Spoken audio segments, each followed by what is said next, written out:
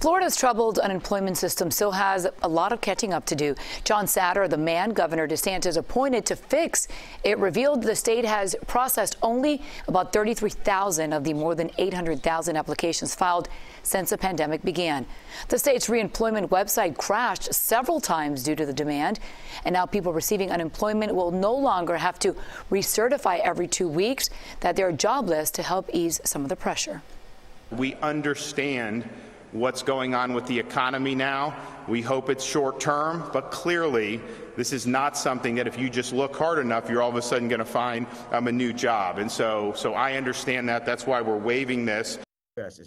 Earlier this week, Governor DeSantis removed Department of Economic Opportunity Director Ken Lawson from overseeing unemployment.